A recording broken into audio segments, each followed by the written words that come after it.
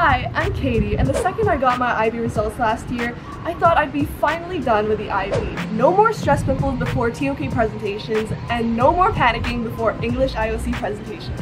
It's crazy to think that I'm now a first-year student at Cornell University, when this same time last year, I was anxiously counting down the minutes until I got my IB results. 3 more minutes till IB results are out. Okay.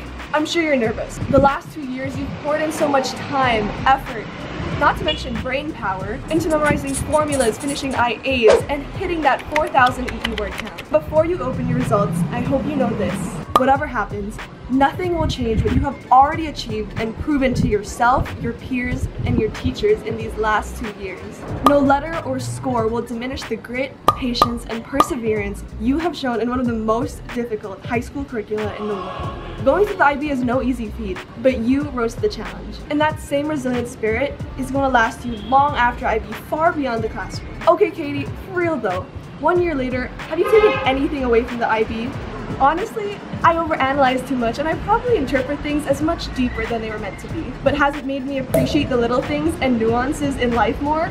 Yes. Has it made me a better companion for movies and museums because I can actually contribute something semi-insightful now? I like to think so. Even in everyday conflicts like your friend's relationship drama or your family's disagreements, you'll find that you naturally approach problems from all angles to help you form a more holistic perspective that can really help the ones closest to you. I know, because 2 years ago, I was the troublemaker, not the peacemaker. But seriously, the IB has helped me not only think in all these ways, but also apply my knowledge in different ways, whether that's through reading, writing, listening, speaking. And the IB has helped you refine these skills without you even realizing. So go.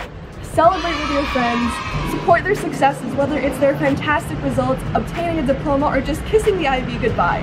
Thank your teachers, thank your family, and don't let anyone score lessen your own victory because this was your own personal journey. One thing that surprised me in college is how these struggles have created camaraderie and instant friendship between IB alumni because there's an understanding that only we share. Wherever you guys are now headed, uni, jobs, gap years, or whatever part of your life you're at, I hope you move forward with confidence because the IB has become an incredible asset for you. It has truly set you up for future success as a lifelong learner, thinker, and compassionate human being.